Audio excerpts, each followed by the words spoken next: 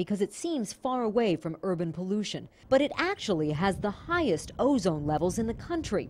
It also has a lot of athletic kids. What we studied was the children's activity patterns, and we categorized children into how many sports they played. And we know children during these ages of school years often will be on a soccer team and a basketball team and t-ball or baseball or something like this. So we looked at children who played no sports or played a couple sports, and then those that played 3 or more sports.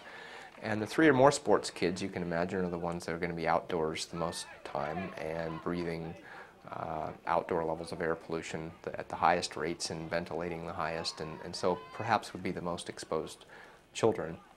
And it turned out that the kids who play 3 or more sports and lived in our highest ozone communities had about a 3-fold increased risk of developing new asthma. By epidemiological standards, that's a very high risk. I would say half of her high school team had asthma. The coach, he said his pockets were so full because he would hold all their inhalers. And he didn't know whose was whose, and they'd all have to write their names on them. It's very hard to watch her struggling, knowing how much she wants to be in there playing, but she can't breathe.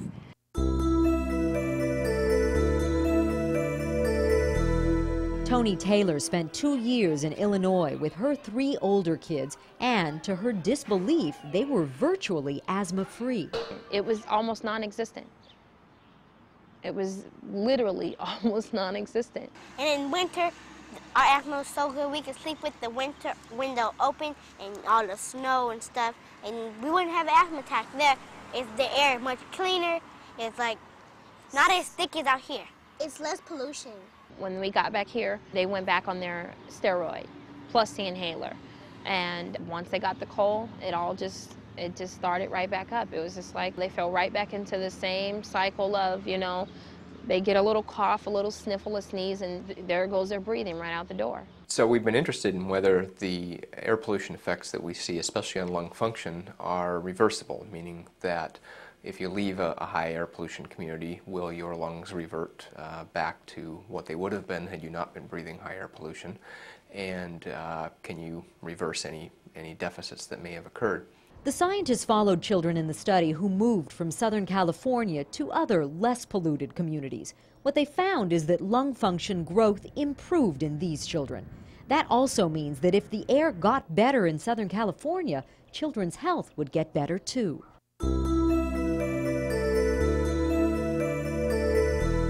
The study shows that today's air pollution levels are adversely affecting our children's health.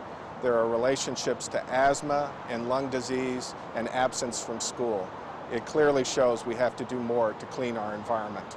The Federal Environmental Protection Agency is charged with regulating the levels of pollutants in the air. California is the only state allowed to set its own air pollution standards, and those set by the California Air Resources Board are the strictest in the nation.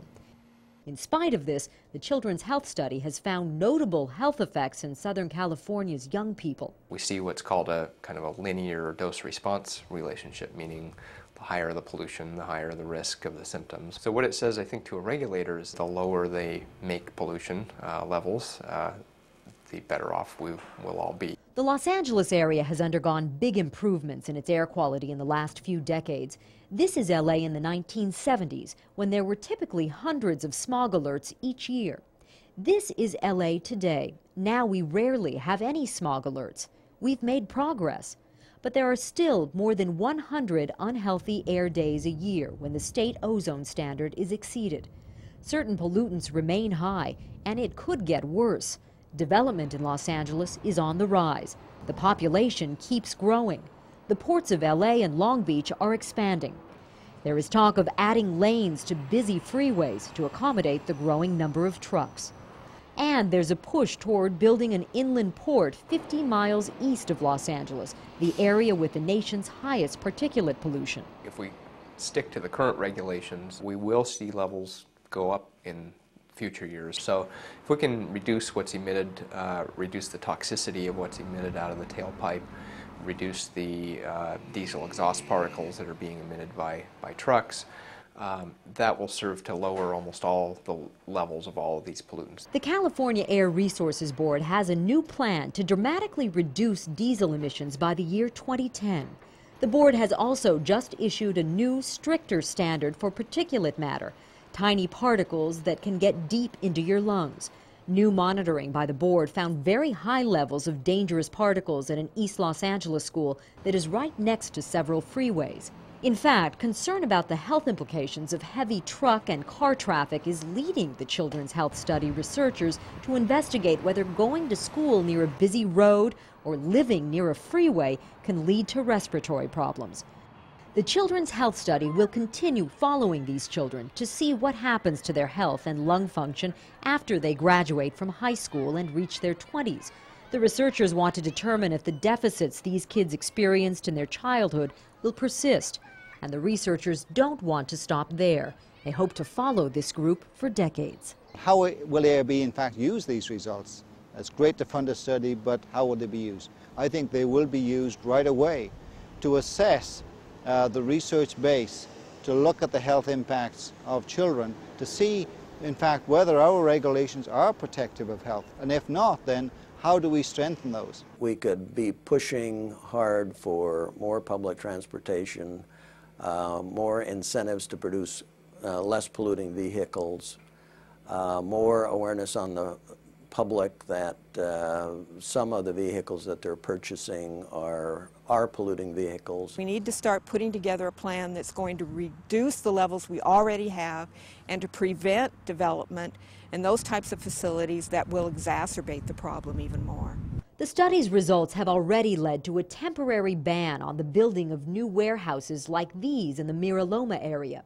The Children's Health Study has taken disbelievers that didn't feel that air pollution really affected our children and turned them into believers about the need to move forward with air pollution controls. It is truly a landmark study and provides a sound foundation for our planning and regulatory programs. These type of results can be directly linked to some of the regulatory action here and nationally and internationally to make sure that we're trying to protect public health. I think my fear of what will happen if we don't change what we're doing, as someone who has raised 2 boys with asthma, who knows what it is like to go through a nighttime with my husband and I trading times of sleep because we were listening for our children's breathing, knowing that at some point we'd have to take them to the doctor. That has taught me real well what pollution does to people.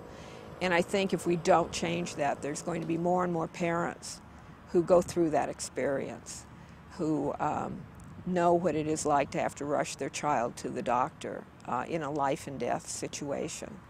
And I don't think there is a person alive who wants to live their life that way. You can't even begin to imagine not being able to breathe air, but what if you breathe air that's damaging? I mean, that's just a scary, scary thought. That would be my fear, not being able to at least take good deep breaths of air, clean air.